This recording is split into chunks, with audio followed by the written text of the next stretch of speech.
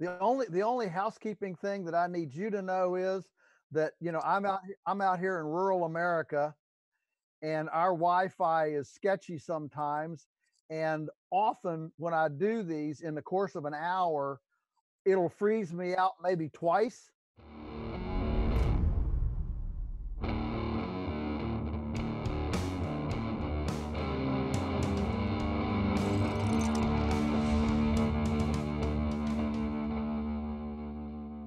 Yeah, I have no idea where we're going to go, but that's the beauty of the process itself.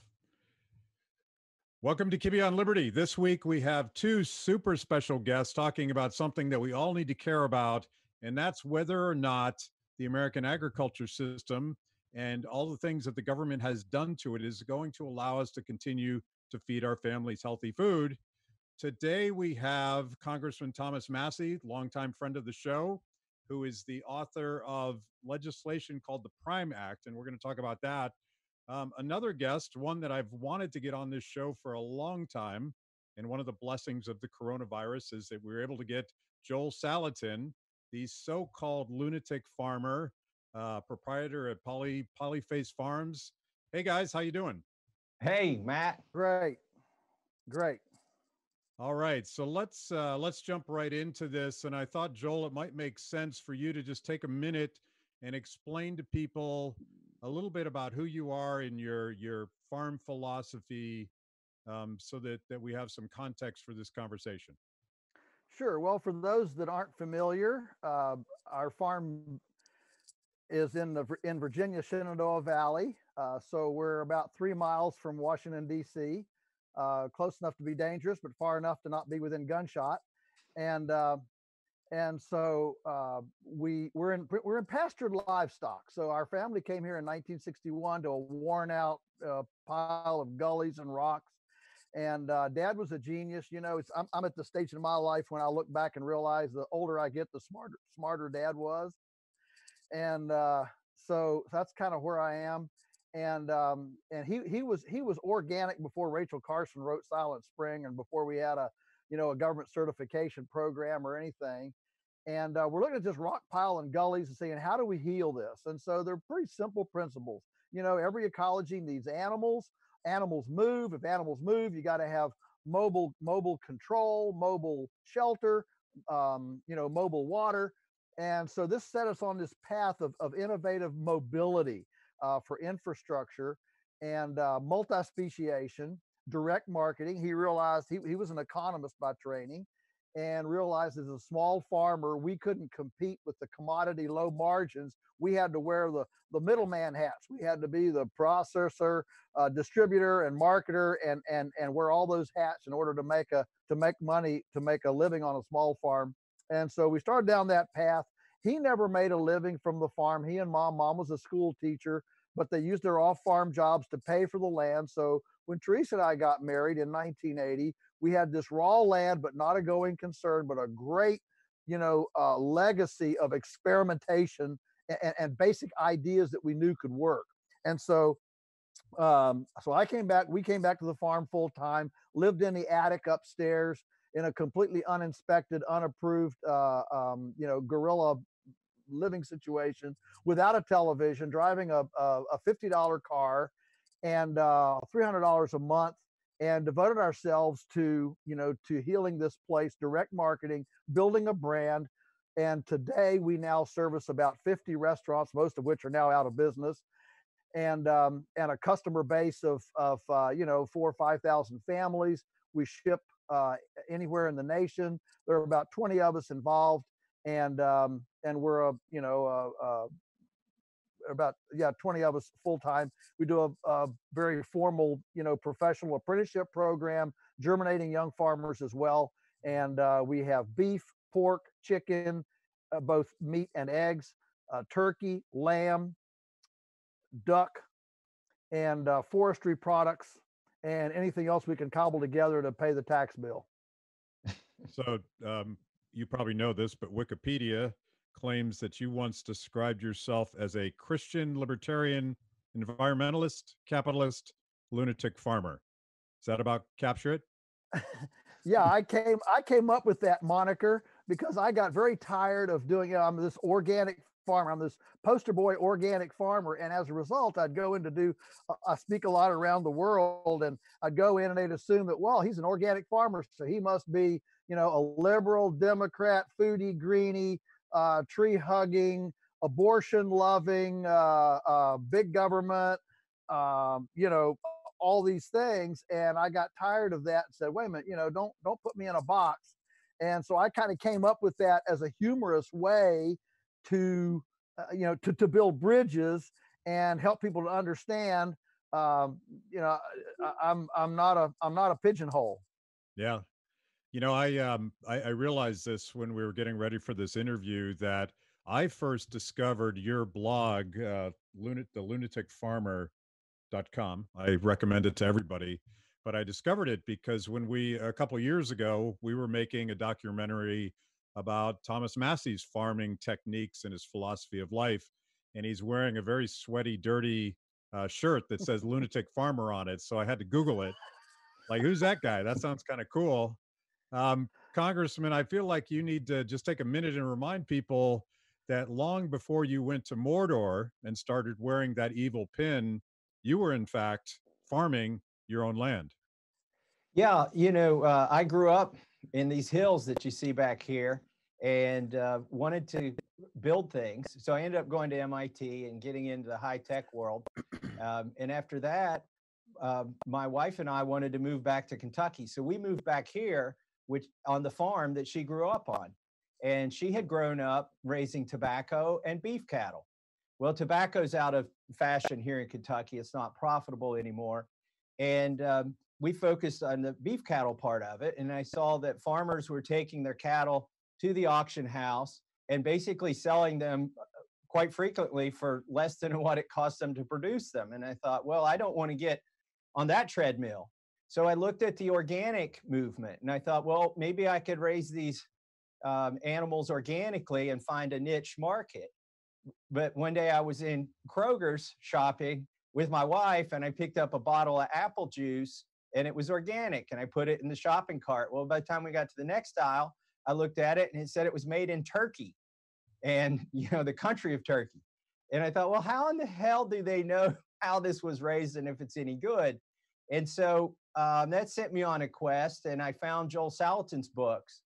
The first book that I found is still my favorite. It's called Everything That I Want to Do Is Illegal, War Stories from the Food Farming Front. And so I started studying the way that Joel's farming, and I decided that it made a lot of sense. And when my farm back here grows up, it wants to be polyface farms. But in the meantime, I've been raising cattle and trying to direct market that. Now, sometimes I get busy in Washington, D.C., and I have to take the cattle to the auction house and sell them if I've not haven't had the time to market them. And that always hurts. It's a constant reminder of how a lot of farmers are living.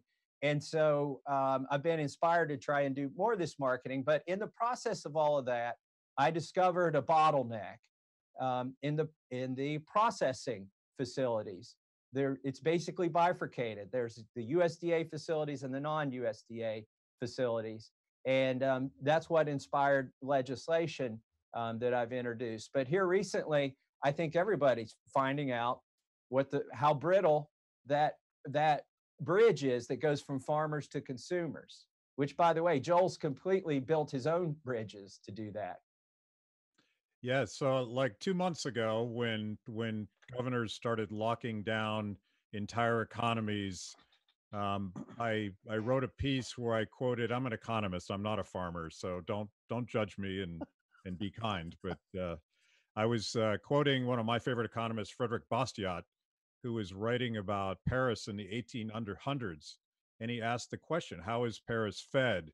And he started talking about this incredibly complex bottom-up decentralized division of labor that ensured that everybody in Paris was fed, even though they really had no idea how that food got to their tables.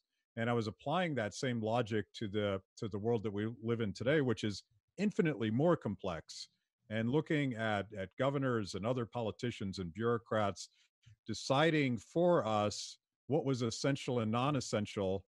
And I predicted back then that there was going to be a problem with getting food on our tables. I just went to Costco a couple days ago, and they're rationing chickens, they are rationing pork, they're rationing beef. I go to Whole Foods, and there's no food. There's very little meat on the shelves there, and Congressman, you predicted this a long time ago. Yeah, well, I introduced a bill 5 years ago that would have ameliorated all of this, but when the coronavirus started happening, I did predict it. The first thing we saw was that milk was being poured out because, milk has a very short shelf life. And it was because there was primarily there was a shift in the type of demand. It went half, the dairy products were going into the restaurant industry, and that ceased to be there. And so farmers were pouring out their milk. And I looked at another big one, Tom, was that 7% of fluid milk in America goes into public schools. And so when the schools closed, 7% doesn't sound like much, but when you have a daily whatever commodity that's, let's just, for sake of discussion, let's say 10 million gallons, 7% of 10 million gallons is a lot of milk. It's a lot of milk. That's a great point. And you can't just not milk your cows. You have to milk them every day. And here's the other thing, Joel. Everybody spilled a glass of milk, and they say don't cry over spilled milk, and most people don't. But what I realized when I saw the milk being poured out is the same thing was going to happen to chickens and pork, and eventually beef. It's not really happened with beef yet, but it happened with chickens. They started just breaking the eggs that were going to become hatchlings. They started gassing chickens that were ready to butcher, and they're killing tens of thousands of hogs every day in Iowa. One of the representatives up there tells me, who's been to the facilities. And I predicted all of that would happen because I saw the same thing was going to happen. And I thought, people don't get too upset when milk gets spilled, but when they see animals being wasted, they're going to get really upset. And I was hoping this is what would snap everybody back to their senses, but that still hasn't happened. Well, I think, Matt, as an economist, it's interesting that you mentioned Bastiat and the complexity of Paris's grassroots bottom-up feeding system, and you mentioned that today it's even more complex. And I don't want to get in an argument over it, but I would just say that today's, in a lot of ways, it's much more simplified. We've tried to simplify something that was very beautifully diverse and kind of self-regulating, and we've made it we've tried to simplify it, which is the industrial way. And maybe centralize is a better word than certainly centralized. Yes, absolutely centralized. But the centralization and the amalgamation has created a brand new, heretofore unknown fragility in the whole food chain. When John Tyson, CEO and legacy owner of Tyson Foods, gets in front of a CNN camera in public and says our food system is broken, that's a pretty big deal, because for those of us in the, I'll just say the the alternative food movement, what he represents, they spend their lives making fun of our smallness and our backwardness and all this stuff. And so to hear that admission is actually quite profound. Well, I think that's a perfect point. And I didn't know this actually when I wrote the piece, but I probably should have, as a student of how government can get involved and centralize things and collectivize things and respond to lobbyists instead of allowing that decentralized system to work. And it turns out that the meat processing industrial complex is a real problem. And you say it's fragile. Explain how it works now, and maybe a little bit of how we created this mess in the first place. Well, I'll let let Congressman Massie take a shot at this. I'll just open it up and say that right now in the United States, perhaps the only places in the country right now that are having daily, shoulder to shoulder, thousands of people concentrated are the mega processing facilities. And so, I mean, we might get into a discussion of the virus and how much of it's true and hoax and all that, but certainly concentration is a vector for all sorts of things, the virus notwithstanding. And and so just imagine if instead of having 100 mega processing facilities employing 4,000 people to do all of our food, if instead we had 200,000 20-person processing facilities, can I say food distanced? You know, around the landscape, you know, it would be a totally different vector and vulnerability within the system. Yeah. So, and let me point out that about 80% of all the meat that is consumed in the United States goes through 4 companies. And these companies have monopolized the meat processing business in the United States. 2 of them are wholly owned foreign entities. One's owned by the Chinese and one is owned by the Brazilians. And what we have now is not really the product of capitalism. This isn't an efficient result of capitalism. This is the result of when the government starts enabling these. So it's cronyism basically, but it's done through regulation. And the government will tell you, we're doing this for your own good, but the lobbyists for the big meat packers, the 4 that control the industry right now, they want these regulations. They'd probably invite more regulations if they could, because what they understand is that it keeps the small guys from competing. And so they want a meat processing facility that might have only 10 employees to be regulated in the same way that their 1,000 employee facility is regulated. And so by making sure that the USDA never relaxes requirements for the smaller entities, they have forced the smaller entities into sort of this niche area of food processing. And right now, if you want to use a custom slaughterhouse that doesn't have a full-time USDA employee, you have to own the animal. So the existing loophole for beef and pork, and there's another sort of loophole that keeps everybody in a niche market for chickens, but the loophole for beef and pork and lamb is that you can go to a farmer and buy an animal and then have that animal processed yourself, and the government says, okay, we won't prevent that transaction from happening. But if you try to sell any of that in a restaurant or in a grocery store, we will take you to jail. Or if that same neighbor says, you know, I can't afford a whole animal, I just want 3 T-bone steaks and 5 pounds of hamburger off of that animal, that is illegal. Right. And here's the irony of it. People have to buy half a cow or a quarter of a cow, and nobody ever gets sick from eating half a cow. And people are worried that if we just sell them a hamburger that they'll get sick.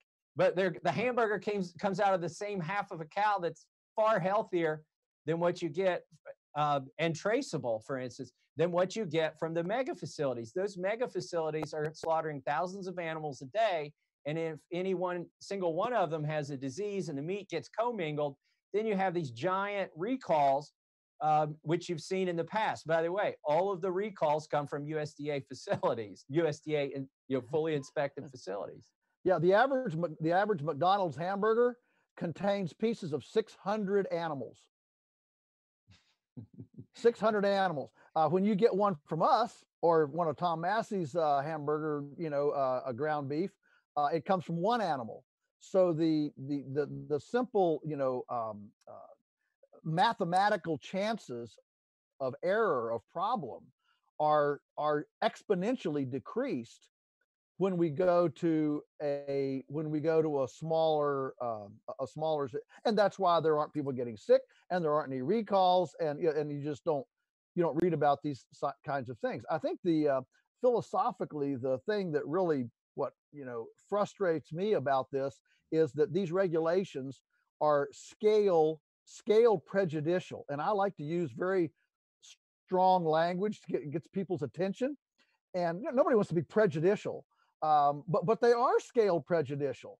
And we have lots of exemptions for size. For example, in Virginia here, I can keep 3 children in my home as a daycare without inspection, because anybody knows if all I've got is 3 kids, I'm probably dealing straight with the parents. It's it's a familial type of arrangement. Same thing for elder care. We have all sorts of special carve outs for recognizing that tiny is different. I mean, a tiny house. I mean, even the regulations for a tiny structure are different than if you're building a big structure. And so we have lots of those. But in the meat business, there really aren't any carve outs in this regard. And so it forces everyone into this industrial scale environment that is highly scale prejudicial. Somebody might ask, well, give me a scale non-prejudicial regulation. All right, here's a good one. Speed limits. It doesn't take any more effort to push the brake or the gas on an 18-wheeler as it does a Prius. Okay, that's a non-scalable, scale prejudicial. So the idea of recognizing a different scale is not only appropriate, it's actually scientifically sensible. And scale can be measured by distance as well. So let me jump right into the legislation that I've offered here, which is called the Prime Act. And by the way, this bill was conceived on Joel Salatin's farm. I was visiting there, and there was a legislator from Tennessee. His name is Frank Nicely. He's a state senator who's accomplished a lot in Tennessee for farmers. And we decided that we needed to have some scale appropriate regulations for the little guys. And so what my bill says is that if the farmer and the processor and the consumer are all in the same state and the product doesn't cross state lines, and everybody is complying with state and county and city laws, then the USDA doesn't need to be involved in that transaction. The regulations that are placed on these Chinese and Brazilian companies that slaughter thousands of animals and ship them all over the world don't need to be the same regulations that are placed on the small local guys. And by the way, the local guys are inspected as well. The one that I use just 3 miles here from my farm, he's inspected by the health department, just like a restaurant would be, right? We don't have USDA inspectors in restaurants. We don't have them, full-time, and we don't have them full-time in your grocery store. Yet a restaurant or a grocery store might process more food than the local processor does here. So my local processor, he's inspected by the local health department. And if there were state laws, state inspection, he'd be inspected by those. There aren't state inspections. But he's also subject to surprise inspections by the USDA. And he tells me he's been through one of those. They just show up unannounced and say, we want to look around. He says, okay, I got nothing to hide. And so when we talk about uninspected non-USDA facilities, these are actually inspected facilities.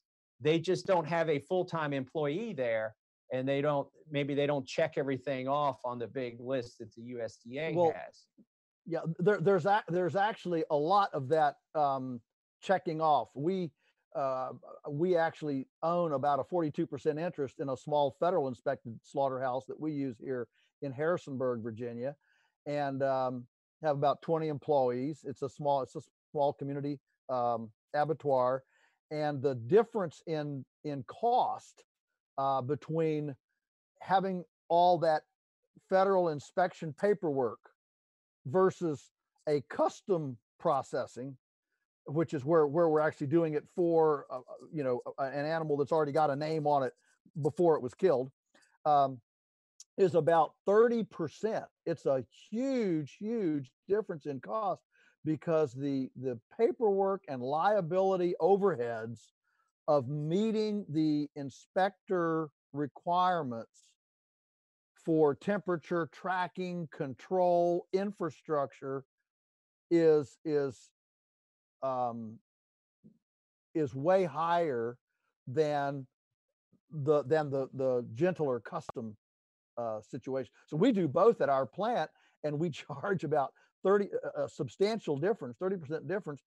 You start doing that on a carcass weight, you translate that to actually by the pound, it's it becomes 50% difference. I mean, it can easily be as much as 50 to 70 cents a pound worth of retail difference with these two things. So now not only is this size prejudicial, it's poverty prejudicial. So a person who can't afford our federal inspected ground beef could get, if we went through the custom the custom designation, they could get that for 50 to 70 cents a pound less. That's substantial for for an economically disadvantaged person. Now, I'm assuming what Congressman Massie was describing earlier, economists would call regulatory capture, where big corporations not only embrace regulation, but promote additional regulation because they have armies of lawyers and lobbyists and accountants and all that other stuff. And it's very much, it centralizes things and it screws the little guy. I would assume that there's an army of these guys right now making sure that Congressman Massie and Joel Salatin don't have their way in terms of breaking up this meat processing cartel. They're going to say it's not safe and it's going to be more expensive. You just addressed the cost issue. What do you say about the safety concern? Well, just look at the data. The big recalls happen from the USDA fully inspected facilities, the giant processors, not the small ones. I've never heard of anybody even getting sick from going through a small processor. And also there's this chain of accountability. You can know who the farmer was when you go through a local facility because it's a local farmer, and it's cheaper that way, frankly, and it's much greener to use a local facility. By the way, the only USDA facility that I've been able to use is 3 hours from my house. I've got a custom facility that's 3 minutes from my house. And then I've got this USDA facility that's 3 hours from my house. So this isn't even in the cost calculation that Joel's talking about yet. When I have to load up 2 animals and spend all that gas money to get there and back pulling a trailer on the interstate, that's not very green when you think about it. Right. But on the safety issue, local is safer, in my opinion. Yeah, well, again, there's simply a bit of inherent safety in just smaller batch food processing. I mean, the difference between canning green beans in your kitchen from your garden at 7 quarts per canner full, I think that's what a lot of them carry, 7 quarts, versus Jolly Green Giant bringing in a tractor trailer load of green beans. The capacity for fly wings and legs and deer poop and all the things that can get in there, the difference capacity is incredible, compared to if it's if it's me and Mama looking at them floating in the sink, and we're kind of watching this. And so intuitively we understand both economies of scale in manufacturing, but also the diseconomies of scale when it comes to cleanliness, sanitation, biology, goodness, teaching. I mean, think about, we've got a great teacher in our classroom. She's such a great teacher. Let's give her all 100 kindergartners to teach because she's a great teacher. Well, you're not going to have the same thing happen in 100 kids in the classroom, even no matter how good the teacher is, compared to if you have 15. And it's a different experience. It's a different thing. And so yeah, I couldn't agree more. And the fact is that a lot of the whatever the elitism taint on local food is not production oriented. It's this thing that that Thomas just mentioned. I mean, in our county, you cannot raise a steer, a beef animal. You cannot raise a beef animal in our county and process it here and sell a pound of ground beef to a friend at church legally. It has to be exported from the county to the federal inspected facility, re-imported in order to sell it to a friend at church. That's and the great thing, and what I like, that's anti-environmental. Yeah. One of the things that I like that Joel points out in his book is you can give away the hamburgers at church. That's totally legal. You can use a local processor and that's not USDA inspected, get your hamburgers made and take them to a little league game and give them away. And there's no law that prevents it. It's only when you start charging 1 penny that now you've run afoul of the government. And that tells you what it's about. It's all about the money. By the way, speaking of the money and the armies of people in Washington, D.C. that oppose my bill to right size the regulation for the little guys, one of the objections that I've heard from some of the high ranking congressmen who I would say are captured by the lobbyists, and also from the USDA, I've talked to them directly, is that we would run afoul of the WTO and the USTR if we pass my bill. They're saying that if you give any sort of relief to local farmers and local processors, that what we've done now is we've created unfair trade practices because we've got requirements on the beef and pork that's imported. So they say we can't reduce any of our own requirements or else we'll get in trouble with them. And then they also say when our farmers want to export to Japan or to Europe, that Europe oftentimes uses this sort of regulation to keep our products out. And so that we would see more of that and it would become some sort of trade war. And so that's one of the things that they put forward, reasons that they can't entertain my bill. You know, I assume that most of the local processing that we're talking about probably has very little to do with international trade, and we maybe shouldn't get into these massive trade agreements and how they continuously regulate up to the highest regulatory burden. But I am thinking about the fact that I doubt very many Americans know that Smithfield, the pork that they buy at Costco, I think that's the brand that I buy when I go to Costco, is a Chinese company, and that as a Chinese company, and I guess this was part of a trade deal of sort of easing the restrictions on China. They've been sending a lot of pork back to China about the same time that our shelves have gone empty.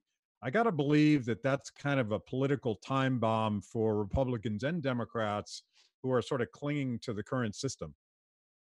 I think that is a time bomb. I saw something in Reuters yesterday that said that exports of pork to China have quadrupled during this period of time, yet our capacity to produce or process pork has been cut by 40%, and farmers are having to euthanize and destroy their animals. So that's not going to sit well.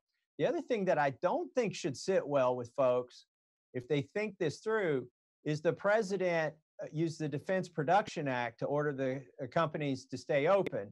Now, he didn't send Mike Pence down there to run the companies. That was more about absolving them of any liability from their employees. Now, think of the irony of this. This is a Chinese company that's hiring American workers, and the president just told all the American workers, you can't sue the Chinese company for unfair labor practices or if they put you in an unsafe situation. I think that's sort of a time bomb as well. Yeah.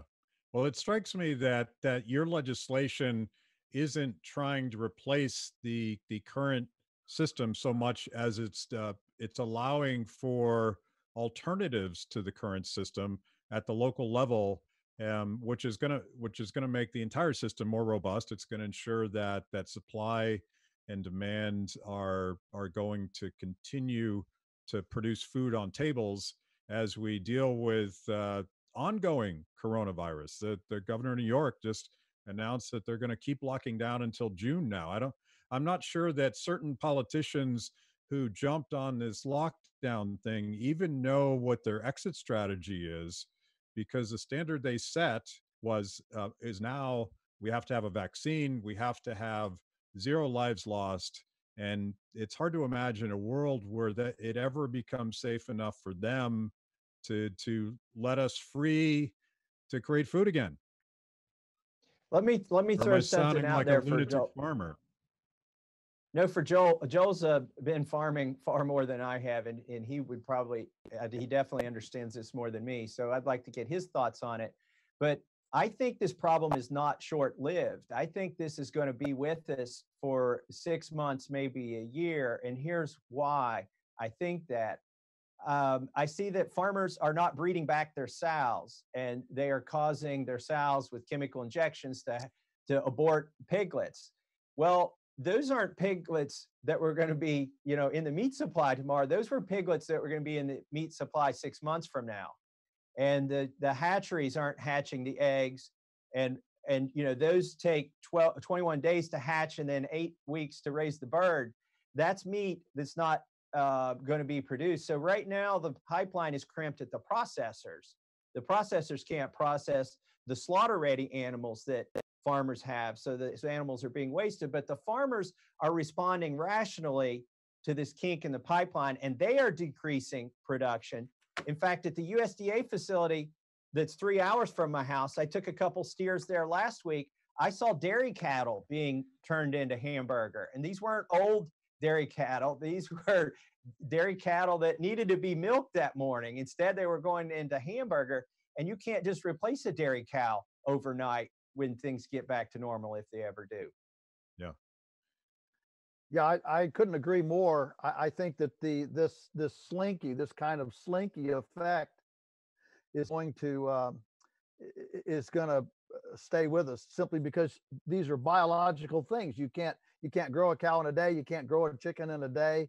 It's not like, let's just run the manufacturing plant 24/7 and make more widgets. And so, yeah, I think there's going to be a fairly long tail. It's interesting. Of course, we direct market to about 5,000 families. So we really have our pulse on the urban.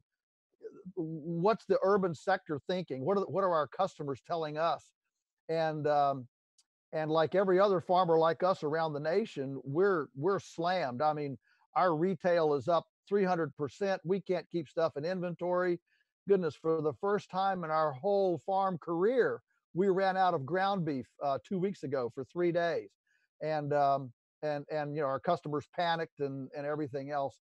And what we're hearing are things like, how can I buy first class accommodations at your farm?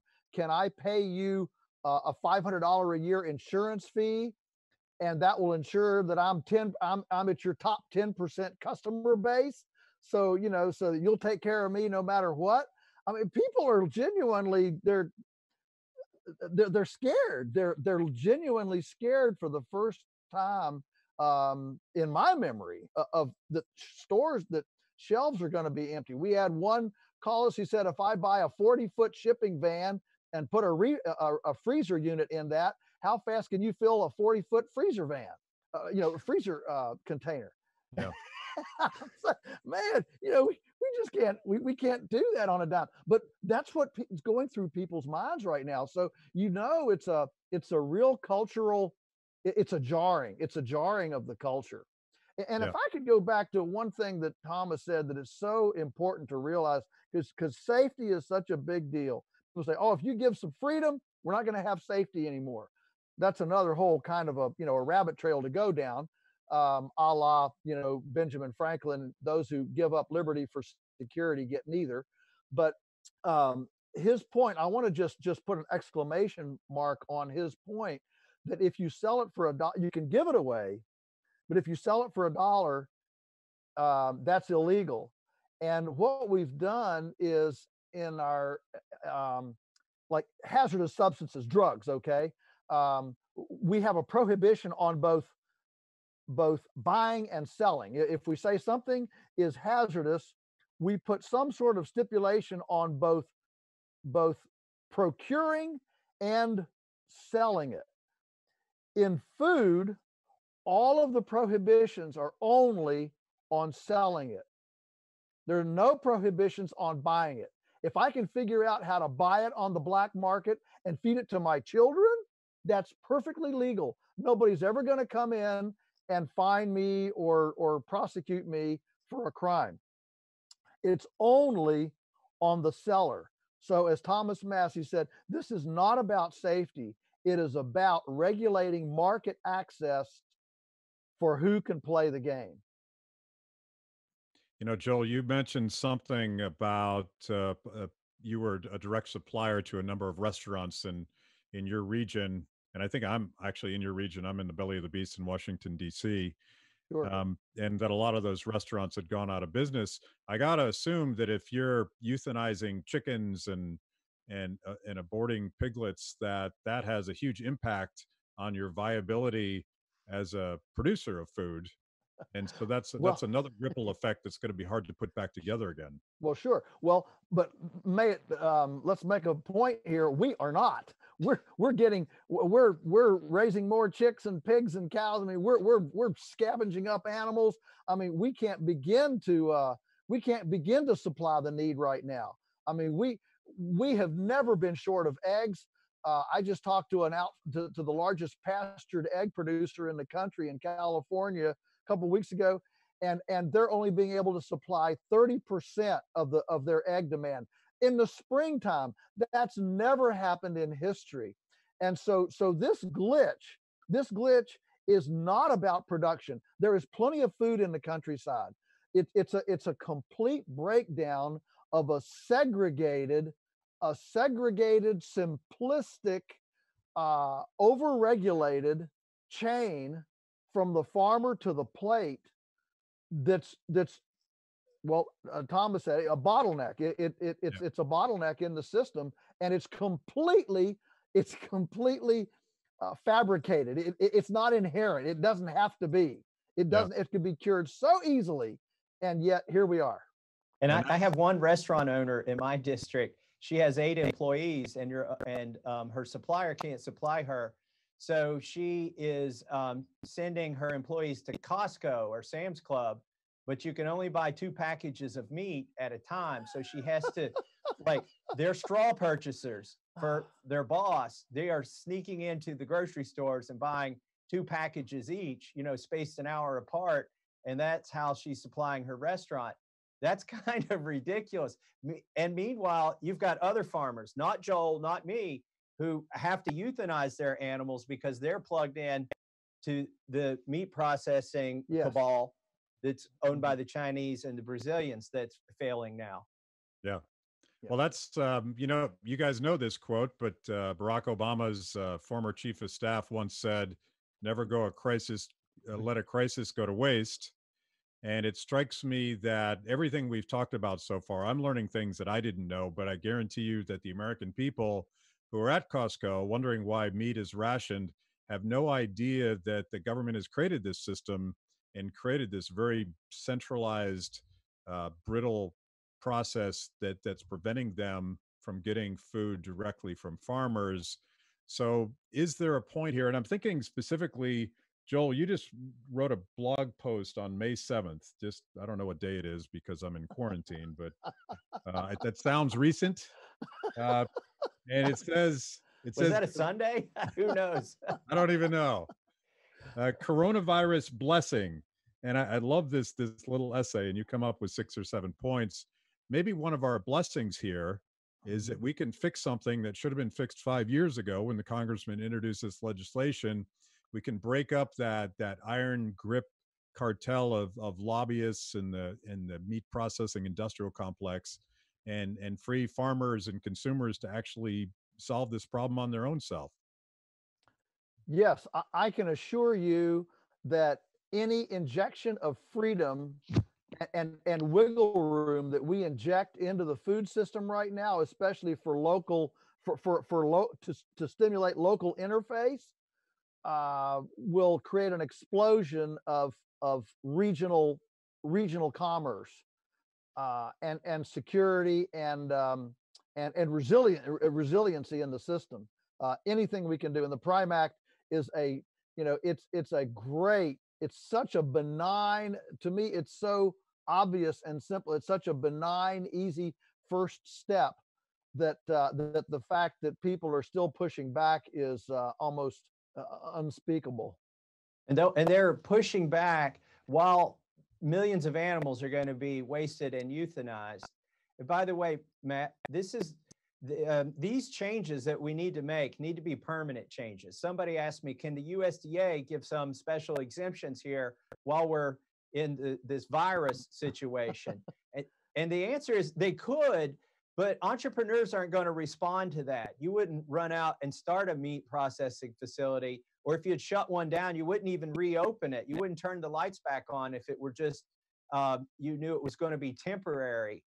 And so if entrepreneurs are going to respond to this, by the way, I've had people tell me, you know what, I used to run a facility, I shut it down, but if you pass the Prime Act, I can have it open again in 5 weeks. Okay. And this is somebody that's done it before, so they know what they're talking about. So the response wouldn't be immediate. There's still, like Joel said, this slinky, and there's still going to be, in the next few weeks, there are going to be hundreds of thousands of animals wasted and put through wood chippers and composted and liquefied and not go into the food supply.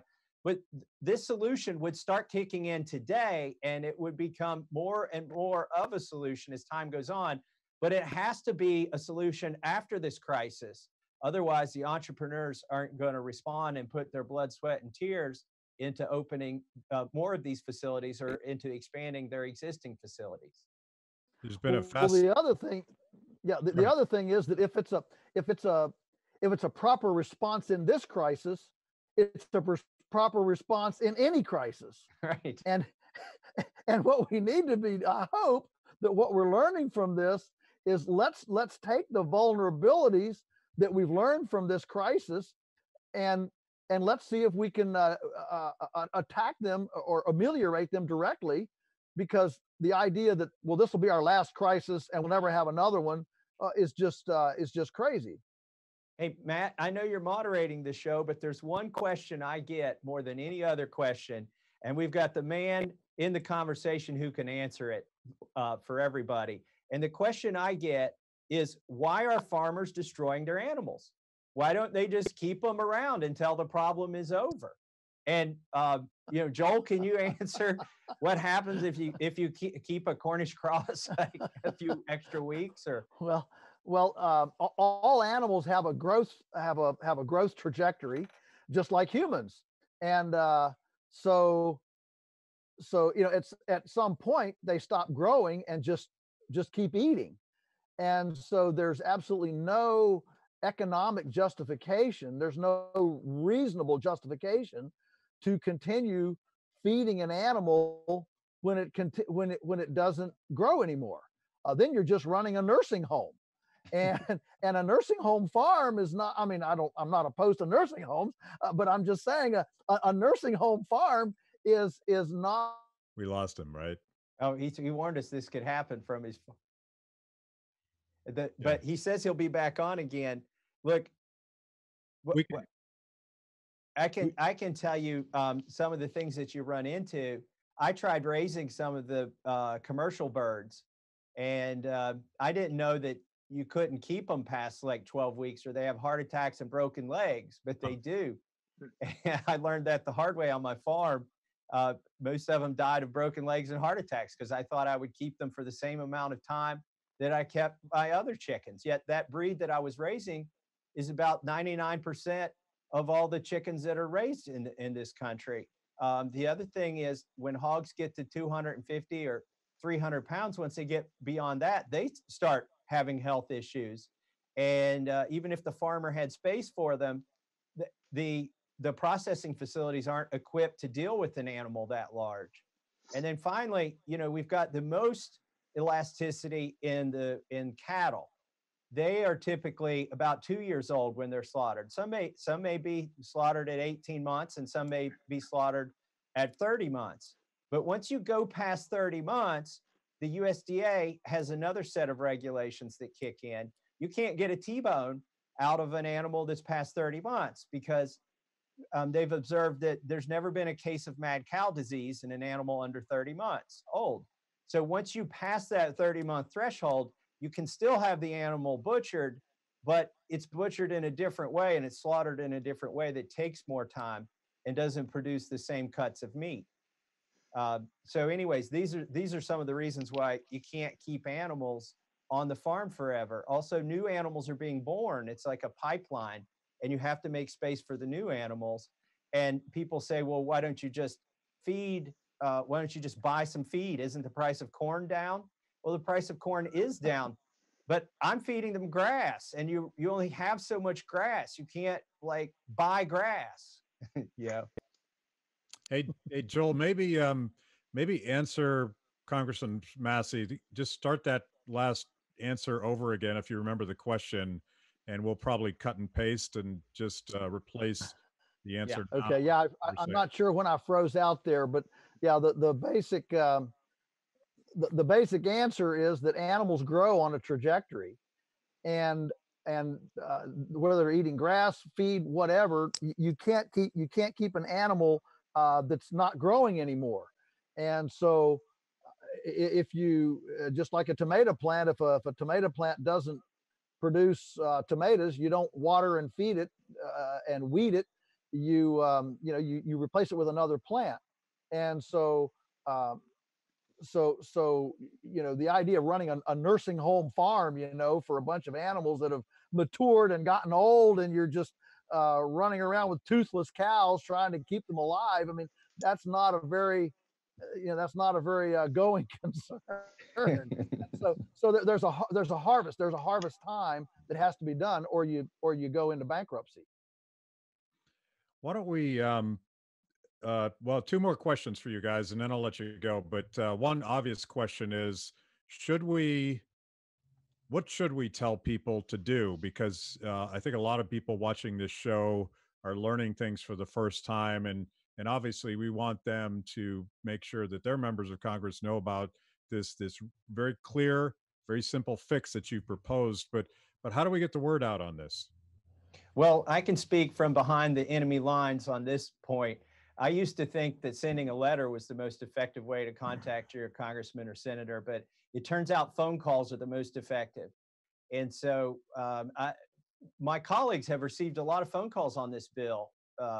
People are learning about this bill. They're going to the grocery store. They're seeing that the shelves are empty. And so they've got consumers have got an interest in it. And so they're calling their congressman. And I've picked up like 18 co-sponsors in the last 10 days because people made phone calls. Don't think that you can go on Facebook and like tag your congressman and get them to support this bill. Don't @ them on Twitter. And even if you've got the best penmanship in the world, what happens with your letter is it goes in a bin with all the similar letters. And there's one letter that's written in response to maybe 100 letters. Whereas if you make a phone call, every single phone call has to be responded to individually by a staff member.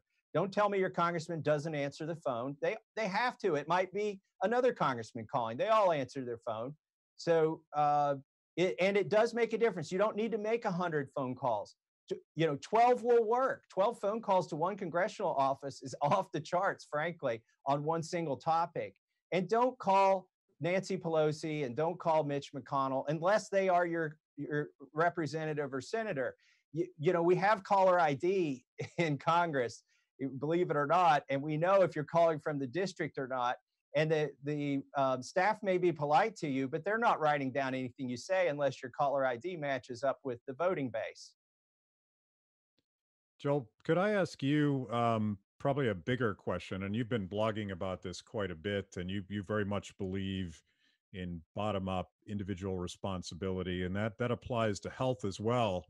And 10 million years ago, when I worked on Capitol Hill, we tried to repeal the federal sugar program, and one of the perversions of the federal sugar program is it creates a very strong incentive. It raises the price of sugar, creates an incentive to shift production to corn syrup, and that has created generations of healthy people, and things like type 2 diabetes are an epidemic in this country.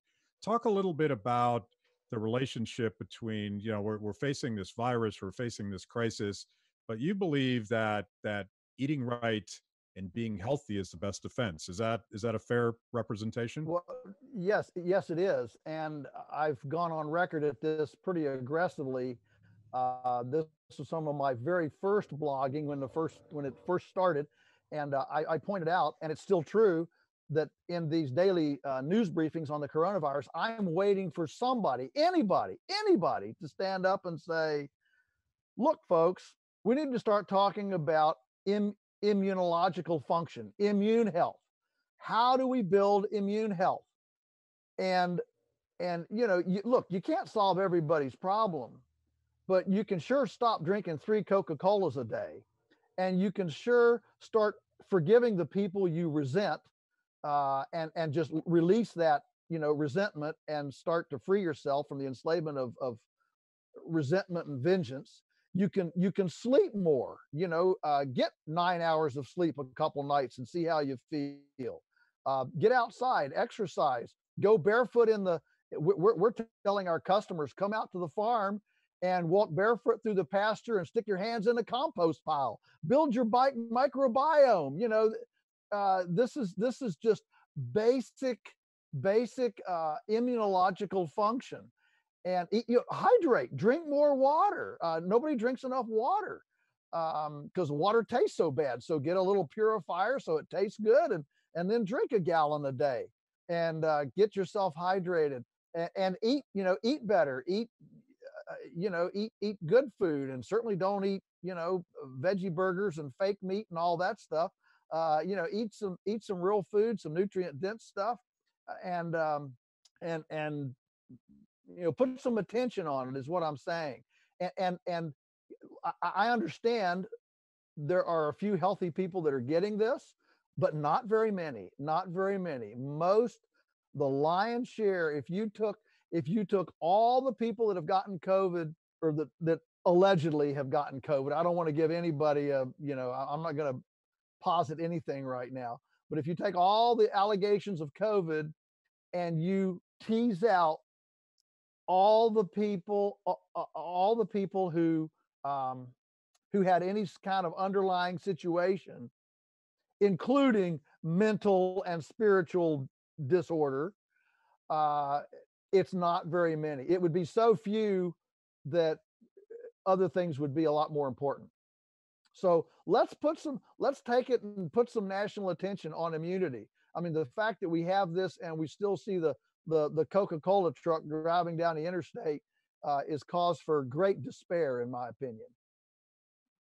Congressman, is there an exit strategy? I'm not sure how we get out of this. It looks like your colleagues want to spend trillions of more in money that they don't have, and I'm not sure where that's coming from. But one thing that we haven't really talked about is the potential that locking people in their homes for 2 months is actually really bad and really dangerous. And there was some interesting data that came out of Governor Cuomo, and New York has looked at the data, and I think I'll quote this right. The most recent data in New York shows that that the people that were locked in were actually getting the virus at a much higher rate than people that were going to work, including healthcare workers. And the governor said, "Wow, I didn't expect that." And I don't think we know enough that to cede all of this authority to Washington, D.C. So what are you going to do to save us? Save us. Well, listen, the cure that the government has proposed so far is worse than the disease. They're giving money to small businesses to try and keep them afloat. Meanwhile, they're saying if you keep everybody employed, then you can get the loan forgiven. But meanwhile, they're telling their employees, if you stay home and don't go back to work, we'll give you another $600 a week. So the government's pushing on the gas and the brake at the same time. As far as the food supply, the government has no answer. The people who are against the Prime Act, they need to provide their own solution. we're in this Orwellian situation right now where the U.S. Department of Agriculture, these are ostensibly the folks that are making sure that our food supply is healthy and robust and secure. Their role in this virus so far has been to teach farmers how to efficiently waste and destroy their farm animals.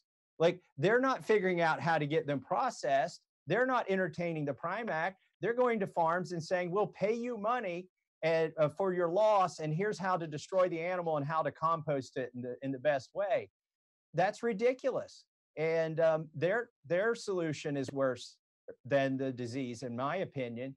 And we're going to be paying the long-term, there's going to be a long-term effect from this way down the road. What we shouldn't do is go back to Congress in 3 or 4 weeks and pass another $1 trillion stimulus bill.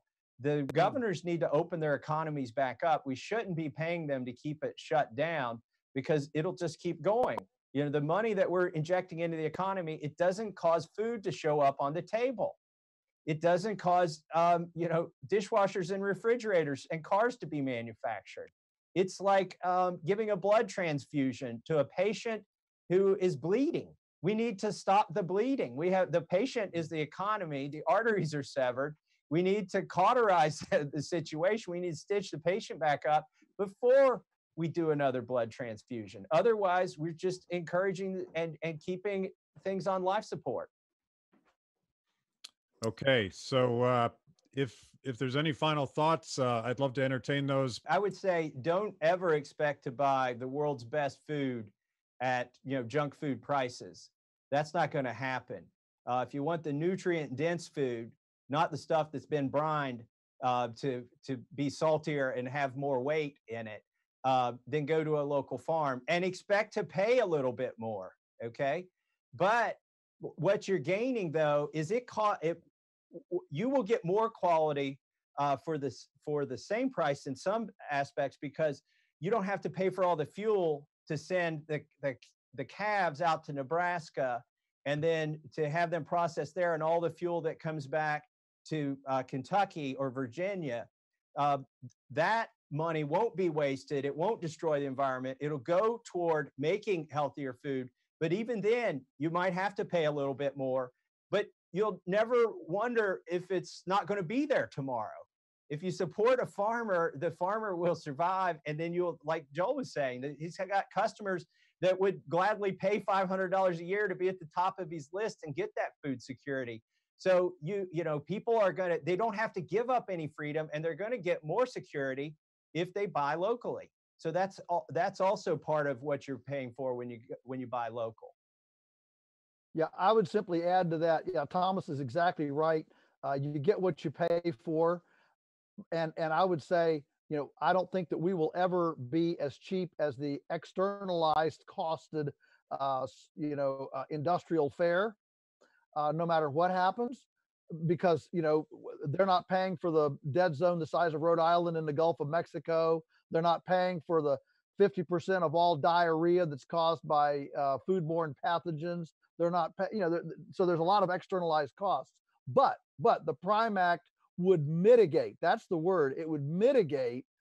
A healthy percentage of this, of both the problem with availability and the problem with price. It would mitigate both availability and price in the food system, and anything we can do to take off arbitrary bottlenecks and arbitrary cost is a good thing. And the other thing it does is it lets you get into the market at a lower price point, because right now, if you want to strike up a relationship with a farmer and use a custom slaughterhouse that's not doesn't have a USDA employee full time, you have to buy half a cow, and that's hundreds of dollars, if not $1,000 of meat, and put it in a freezer, and then hope that your electricity from your conglomerate, that's supplying it through a wire, it's also externalizing their costs. You hope that they can supply you electricity until your family's able to eat all that. Otherwise, you're going to have the biggest barbecue your neighbor's ever seen if your freezer fails. So there's what the Prime Act does is it enables the lower and middle class to eat the foods that only the upper middle class and the upper class can now enjoy, because it lowers the price entry for getting into that market. It allows you to buy smaller volumes at a time, so you can get into it at a smaller total amount. You can get into it with a couple pounds of hamburger instead of a half of beef. That's a real different entry point. We're talking about it's a democratized entry point. So basically, one bite at a time. Yes. Yes. Sorry, that was bad. So bad. Okay, thanks again, guys. That was fantastic. Thank you. Thanks for letting me go on a Zoom meeting with my hero. Yeah. Joel, my farm wants to be Polyface Farm when it grows up. But seriously, we never all talked together about this, but Joel, I don't know if you've ever seen Off the Grid with Thomas Massie, but I'd love to do a follow-up maybe on your farm with Thomas Massie and sort of take it to the next step, because I think a lot of stuff you're doing is well, it's radical, lunatic, anarchist, Christian, libertarian farming.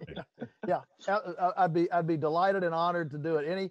Any minute I get to spend with Thomas Massie is a minute of memory and whatever emotional equity in my life. So it's a real treat. We're open 24/7, 365. We're still open 24/7, 365, and you're welcome anytime. Thanks again for doing this, and thank you, Congressman. Hey, thank you. I was when I hauled some cattle to the processor last week. I might have been going over the speed limit, and I thought if I got pulled over, I would cite the Defense Production Act to the officer, and say it was an executive order. But in all seriousness, this is Joel Salatin's moment to shine. I mean, what he's been writing about, his books, the interns that he's taught who've gone out and started farming the way that he farms, he's proven right now today. You heard him. He's not euthanizing animals. He's not breaking eggs. He's providing more food than he's ever provided before. And it's safe and it's sustainable and it's healthy and it's local and it's stimulating his local economy and providing jobs. I mean, meanwhile, this other system that's a result of overregulation and lobbyists being in Washington, D.C. for too long is breaking down and shelves are going empty. So everybody can't shop at Joel Salatin's place, but find a local farmer and strike up a conversation with him and ask them, if I wanted to cut out the Chinese and Brazilian middlemen, how would we go about doing this? And take those things into your own hands. And maybe that farmer will be as generous as Joel Salatin and let you put your hands in the compost pile to build up your biology. You spent all your time in Washington, D.C., I assume, jumping over piles like that. Yeah. It is a big compost pile in the swamp.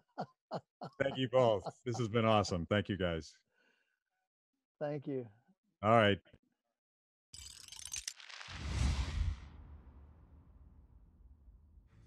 Thanks for watching Kibbe on Liberty. By now, you know this is the most important event of your week. So make sure you subscribe on YouTube. Click the little bell so you get notifications. Kibbe on Liberty, mostly honest conversations with mostly interesting people.